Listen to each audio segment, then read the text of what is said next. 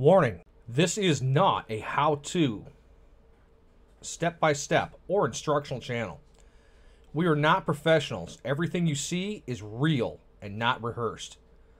Following our instructions may result in you redoing the job over. Enjoy. Alright guys, so I have some off-white, well it's called Oxford white actually, that I got for my white Mustang for touch-up paint. I'm going to spray the backside of these in this and maybe a first coat in this, and then I have another coat of what's called off-white. Well, it's not off-white, sorry. It's almond. That's going to be the color, the final color for the front of the rim. But I don't want to waste all this when I have 2 cans of this that I can use.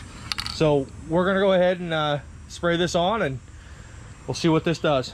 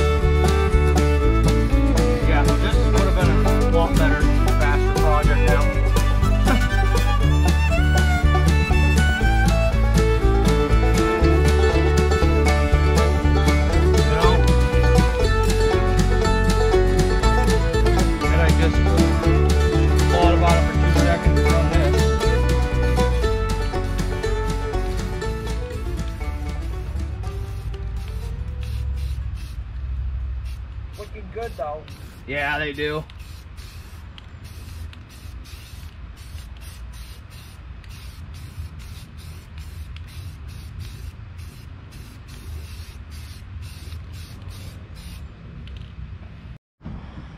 All right, guys, there we have it. That is going to be our Falcon rims. These are 14-inch. Got some tires for them. Unfortunately, guys, the tires we got came in wrong. The size I wanted, but unfortunately, they don't have the white wall on them. I fought with the company. They're not willing to do anything. Don't know what else to say there. There is a product.